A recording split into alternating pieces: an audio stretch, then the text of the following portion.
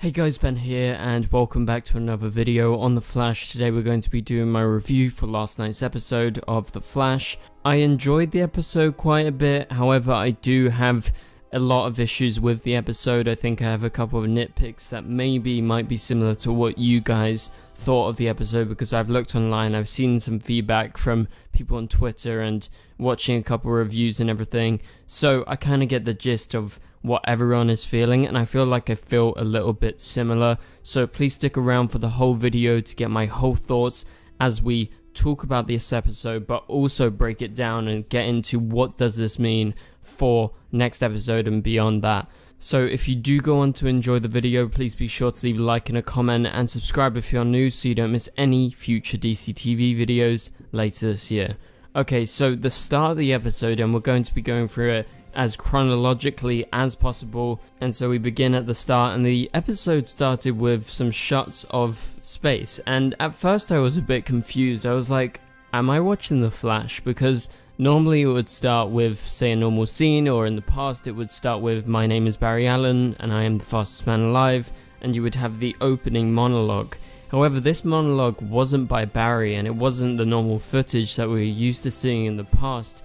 Instead, this new monologue was in fact from Deathstorm, and that was revealed after a while, because at first I was like, okay, so maybe this could be Deathstorm, and then when it progressed, it obviously became quite clear that it was Deathstorm. And actually in this opening scene we get a glimpse of Deathstorm's galaxy, or wherever he came from, inside this portal, and it's on the screen right here. It's very colourful, it's very cosmic. I don't know exactly what it is, however it's revealed in the episode that basically what happened to Deathstorm was when Ronnie went up into the singularity at the end of season 1, all of his grief went through like the singularity and went through a portal, as far as I realized this episode. Like, I could be wrong about the exact details, but then this Deathstorm figure was stuck, well, Ronnie's grief was stuck in this other alternate galaxy, wherever it is, and we don't get the official confirmation of, is it like, you know, a parallel dimension, or is it something greater than that? Well, they mentioned the idea of like, oh, it being a different dimension, but they haven't confirmed it. That's why I'm not saying 100%, oh, it's a different dimension. It could just be literally a portal to teleport him to another part of the universe, but obviously not in our universe, but just beyond that. So yeah, it's very interesting, and I love the way that they opened the episode. I thought it was a great start to the episode, considering especially that we had a week's break, so we had to get caught up, and we definitely got like in an exciting way. And so then we cut back and we see Deathstorm, and so he reveals, I am Deathstorm, and we see Caitlin's reaction. Fun fact, in some of these shots you get to see the reflection in Caitlin's eyes of Deathstorm and his blue flames. However, in some of the other shots they aren't there, obviously because Deathstorm is CGI. And in terms of CGI, I have to say, I have to commend them on Deathstorm, because he's very, very consistent, and there is a lot of detail, and I think the way that he has been portrayed is much better than any CGI character that The Flash has done in the past. I mean, just look at last season with Fuerza. Didn't look very good. And then you look at Bloodwork, looked pretty okay, but not the best. Despero, in his sort of big form, was pretty good, probably the best one we had after Grodd. But this looked most human-like and most actually convincing, like they ripped Deathstorm out of the comics. Obviously his design isn't exactly the same, however he looks absolutely awesome, and every time he shows up on the screen I'm getting very excited, to be honest, because I think he's a cool villain and I like what they're doing and how they're linking it to Caitlin. So at the start of the episode he confronts Caitlin and basically touches her with his flames, and we're like, oh crap, Caitlin's dying. And so at that point it cuts. He tries to do it again later in the episode, and basically what's revealed by the end of the episode is he's trying to make Caitlin his bride, his sort of death bride, and basically she's going to become similar to him and have the same kind of powers and have a similar appearance to Deathstorm, but be like a female Deathstorm to this actual real Deathstorm. And so Caitlin is somehow able to resist it. She isn't getting killed like everyone else who Deathstorm is going afterwards. Basically, it's revealed to power Caitlin and to make her into this new version of Deathstorm, he has to kill people. And what he feeds off is grief, and so he goes after people who are grieving. Even at one point in the episode, Captain Kramer talks to the CCPD, and she's like, okay guys, if you have grief, tell us, get off the streets, go somewhere far away, because Deathstorm is going to come after you, the streets are not safe. And as you see in this episode, the citywide lockdown that Kramer calls for isn't really in effect, because people were in like a kind of fairground or something. I don't remember exactly what it was, but he kills like 4 people on the spot and basically recharges Caitlin. And by the end of the episode, when we get to the point where Caitlin's eyes are actually glowing blue and he's somehow altered, you know, the kind of very being of Caitlin, the DNA inside of her and the cells specifically, she is not complete and she's not ready for it, says Deathstorm. And so he's going to go off, he's going to kill more people, he's going to prepare Caitlin to become his bride. And I thought this was like a really interesting twist, and I kind of thought something similar to this could happen, especially at the start of the episode when he wasn't killing her. And we all know he has an incredibly strong connection to Caitlin, and that goes vice versa. It goes like the other way, because with Caitlin, she had such a strong connection to Ronnie that it feels like getting him potentially back for the first time once again after all of these years, it's very traumatic for her. And so she's going through it all, and at the same time she's kind of processing, oh, Deathstorm actually wants this to happen to me, and I've been attacked, although I haven't been literally attacked in the eyes of Deathstorm, but to Caitlin, oh, Deathstorm is trying to transform me against my own will just because he wants me as his kind of death bride. And so throughout the episode, a couple of times after Caitlin's been attacked, Caitlin goes to the team and then she's like, okay, this is what happened. And I have to say, one of my complaints in this episode was some of the dialogue and the way that the episode was written. It was written like, I don't know, we're not very smart and they don't trust the audience, so they try and explain everything too much. It's a big trope that The Flash does and continues to do, but sometimes they do it better where they are a bit more subtle and it's not so in your face. But if we move on from here and talk about Cecile a little bit in this episode, so Cecile at one point is feeling all of the emotions out of literally everyone, like as she always does. Basically she goes, you know, from another room, she comes into the room, she comes into shot, and she's like, okay Barry, I can feel what you're feeling right now to do with Iris.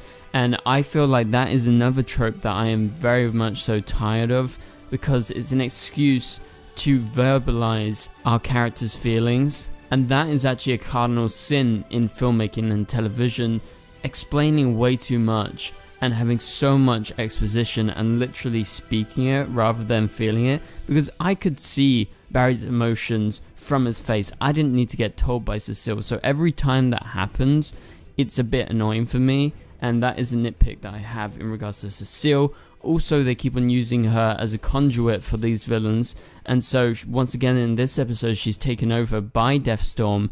Obviously this has happened by multiple villains recently.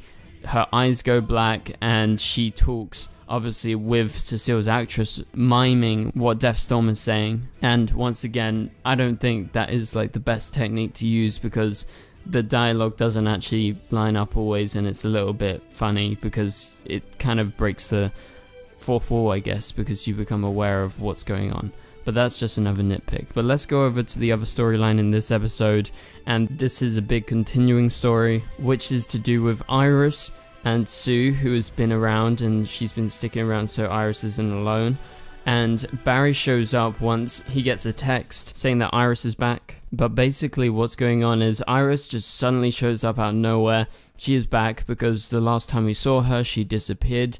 However, in this episode at the end she's able to control what she is doing and what she's feeling to do with her time sickness, and she's able to stay here rather than evaporate and go to wherever Tinya's mum is and wherever Dion goes to, because after a long time of waiting for Dion, Dion actually shows up in the apartment and he starts to feel sick. He couldn't even see Iris's future and he can see everyone else's future, and so it seems like he is being affected too.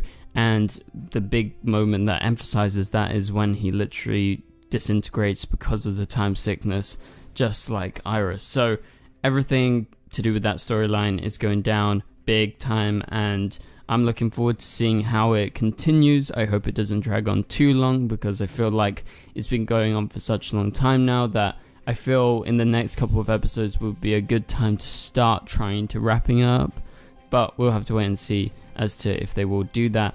But back in Star Labs, we have Esperanza, who shows up, and they have a confrontation, her and Allegra. They have that kind of pseudo Spanish English conversation, which once again doesn't come off as that natural, but that's a nitpick, and I'm not a native speaker, so I don't know if that sounds natural to any of you guys who can speak Spanish. So let me know, would that be a thing that you would do?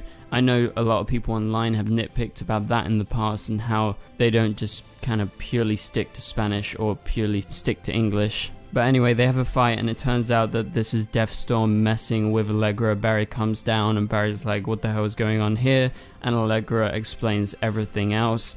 And then what precedes that is what I talked about before, with Iris basically overcoming her time sickness, at least for now. But meanwhile at Star Labs, we have Caitlin and Frost, who are kind of quarantining and locking themselves away in the speed lab. They are there to try and protect Caitlin from Deathstorm. However, Deathstorm is able to show up inside Star Labs, and he goes after Frost. He knocks her across the room and takes Caitlin with him, and he flies into the air, and somehow Barry is able to spot where exactly he is heading because of Caitlin's GPS in her phone. But as Barry is running, he realizes, how the hell am I going to get up into the sky, because Deathstorm is able to fly. He's up way high. Like, Barry can't just run up a building or something and try and stop him, because it would be way too dangerous, number one. But he realizes that it's possible for him to kind of generate lightning, throw it into the air, and actually step on it. So what he does is really cool. He steps on it. You can see this shot right here. I thought it was actually pretty awesome. Thought the music was a little tongue-in-cheek, considering it's the exact line that he says.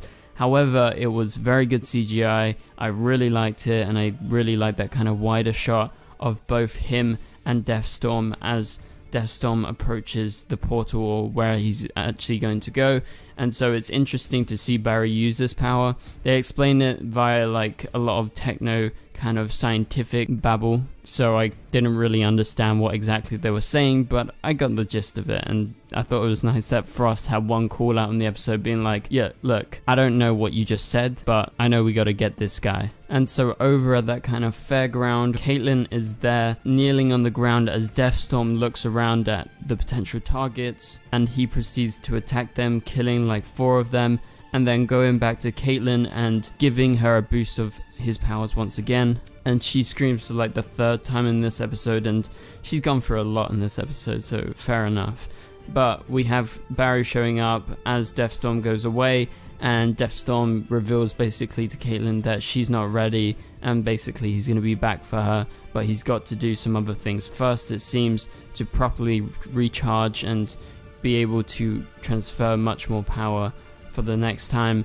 And so then we go over to Star Labs, and this is the scene that I was talking about with Frost, where she basically volunteers to become the anti-Deathstorm because of their powers both working to do with cold fusion. So Frost is going to go after Deathstorm. It's going to be an interesting fight, and I really can't wait to see that at the end. However, the final scene of the episode is super interesting and very mysterious. So Iris is kind of walking around her apartment. She kind of hears something. She's not sure what's going on. The camera's all canted in weird angles, and then suddenly out of nowhere, Eddie Thawne appears.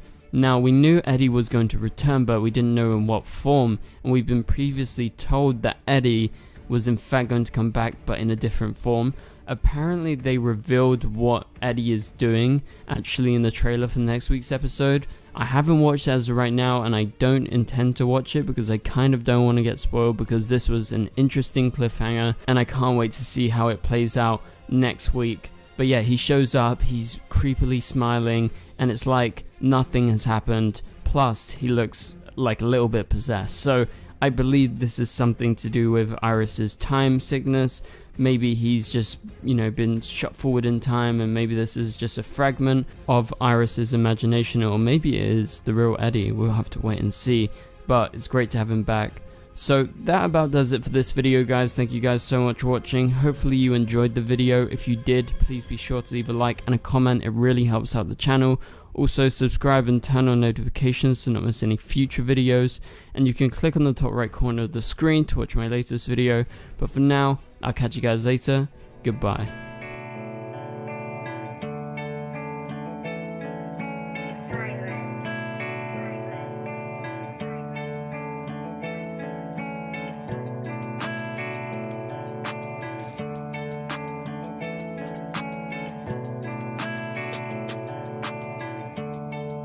I see red.